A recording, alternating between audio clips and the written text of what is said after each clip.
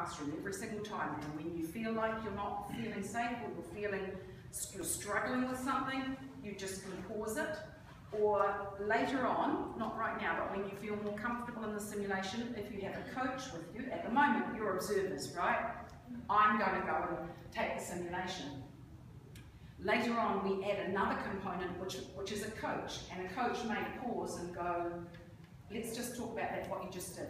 How could we improve that question, or how could we change what we do to get it better, to make it better for the student, a better learning opportunity? So we might coach in action while it's going. That's the beauty of the simulator. So I want you to, I know some of you have read and had a look at the students that we have. There's only 5 students. Those 5 students are typical of certain types of students. You may or you may not have met in your classroom. It doesn't matter what culture they are, they're a type of learner and they're a personality type. So culture, while it has a big impact, there will be variations of the same kind of behaviours that you will see given your different cultural backgrounds. But you're in schools that I know have a variety of cultures anyway, and these students are probably typical of students that you might meet at Bradington Prep. They're American students, they're here on an exchange, so they're going to meet foreign teachers for the first time. So they have some learning to do too, and things will be foreign to them. So the point of this first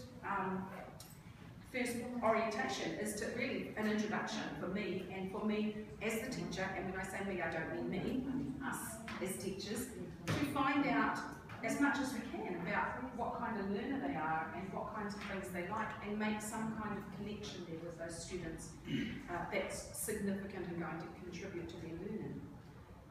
So we're hoping to be able to get, I'm hoping that I can elicit some good questioning so that they'll give me more information, good quality information, or that triggers other questions from the rest of the students, because they're here together in a fairly strange environment too.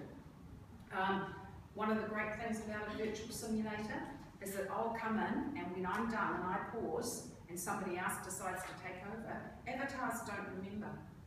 So you can practice with some of the same questions to start with. But our goal here is that we get as much information out of the students as possible. So if you already know something about the students, a particular thing, why would you ask it again?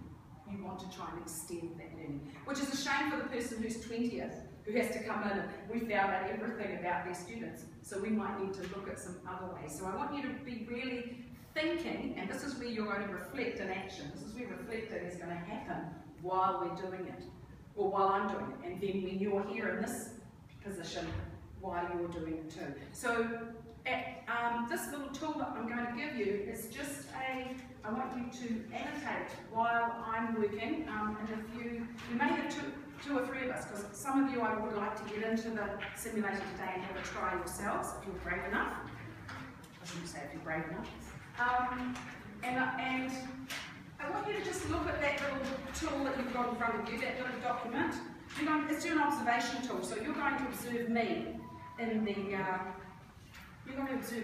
the simulation, and we're going to see how well I do, or not, as the case may be, because I'm trying this too for the first time.